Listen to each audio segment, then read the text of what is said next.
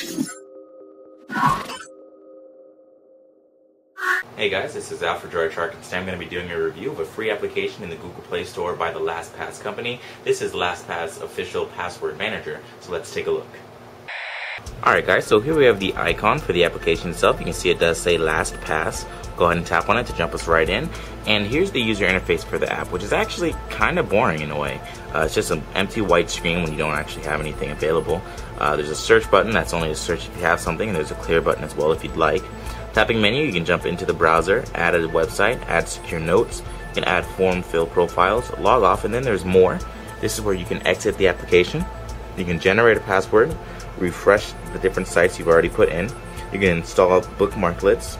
You can never URLs, clear your cache.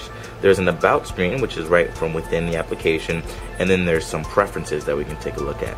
So you have password, reprompt on activate, the pin code for reprompt, and your reprompt background minutes. You can check and uncheck things like enabling fast decryption, enabling icons, enabling logging, enabling backgrounds, enabling logged in notifications, and checking login on activate. You can change your log off background minutes. You can change your browser homepage. You can use the default site action, which you can choose between edit, launch, and add copy notifications. You have launch to. You can either do the default browser or a built-in browser. You can set a default browser, enable LastPass browser, which is what we're going to take a look at in a second. We enable LastPass input method if we'd like.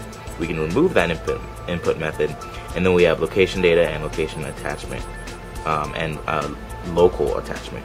So let's go ahead and jump out of the preferences. And basically the point of this application is to store some passwords.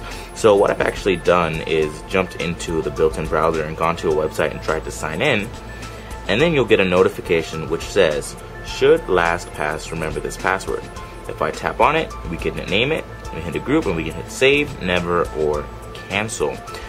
So if I go ahead and tap on save, let's go ahead and jump back, and you can see we now have something on the list. Again, doesn't really get any more exciting with its user interface. It's just text that we can tap on. It'll show you what the name of the account is, and if we tap on it, as you can see, it'll store our password for us to access right from there, which is pretty cool. So if you're one of those people who really want to be safe about remembering your password and remembering different things that you can log into because you have different passwords for every site like you're supposed to, LastPass is a very nice option for you.